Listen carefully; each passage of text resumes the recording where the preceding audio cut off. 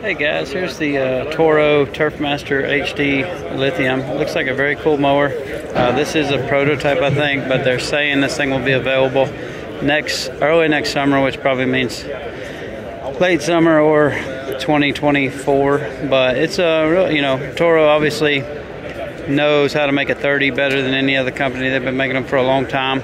But I did play with it a little bit. It did feel very well balanced. It's easy to, it seems like it's easier to turn than the Ryobi or definitely the Skag or the Greenworks. But those look like good mowers too. But just, looks like they're 30 platform.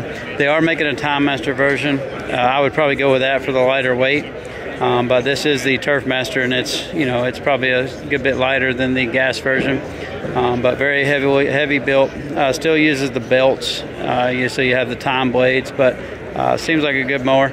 They got lots of other stuff here too, the 22s, all the recyclers and things. But what do we have here? We got a snow blower. That looks like a very commercial grade snow blower. We don't blow snow, obviously. We don't have much snow at the beach, but it looks pretty good. But just want to show you guys this Toro. They do have their new commercial tools up there on the wall too that use a backpack battery.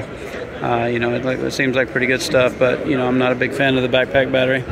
They also have their Revolution zero turn and stand on, but I was very excited to see this 30-inch right there, and hopefully we'll see this thing come to fruition in the next year.